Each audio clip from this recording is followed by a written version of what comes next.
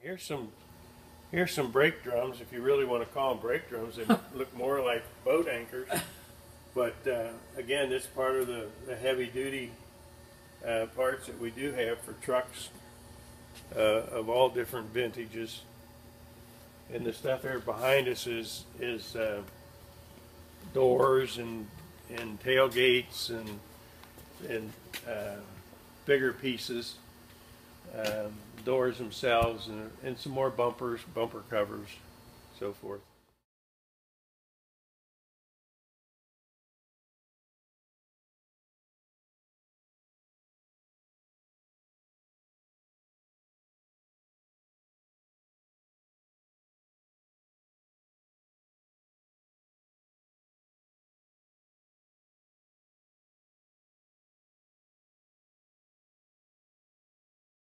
These are more of the metal tubs that we talked about earlier.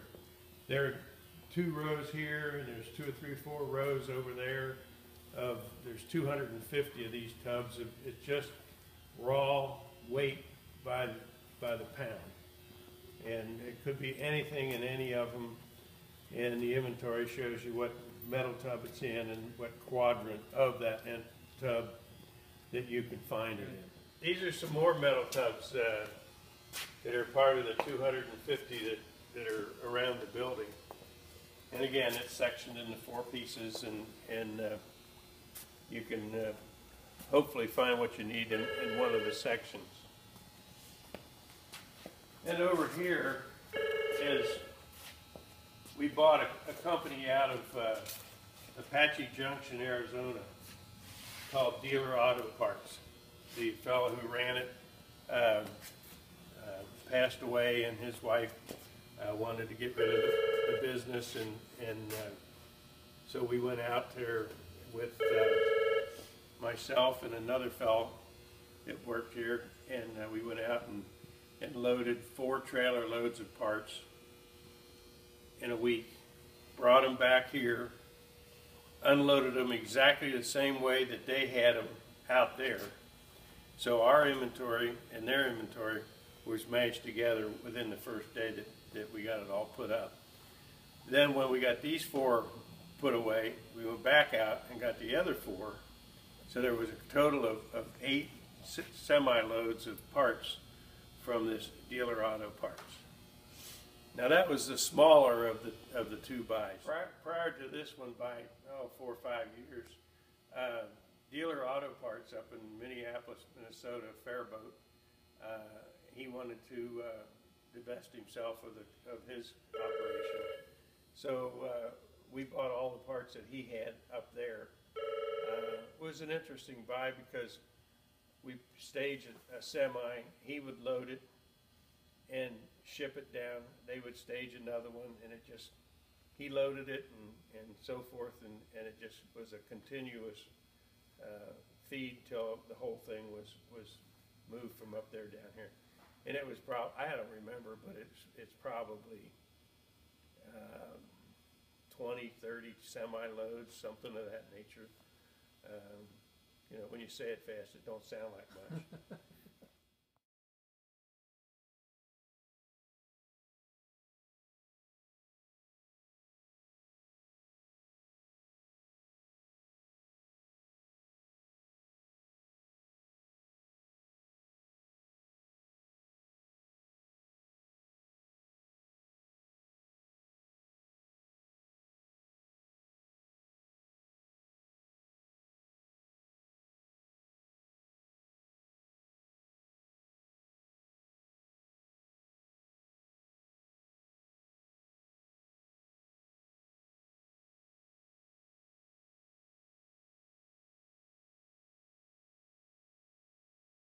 Here we're coming into the other building.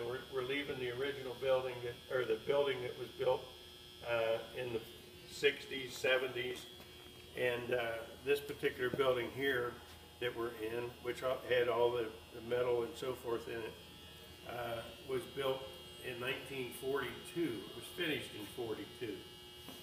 And it was made, the government confiscated all the property from Roselawn Park all the way to Langdon Farm, which is probably a half a mile, and took the property from the folks who owned it and turned it into a war complex. They operated it for 90 days, and then they walked away from it. The war was over.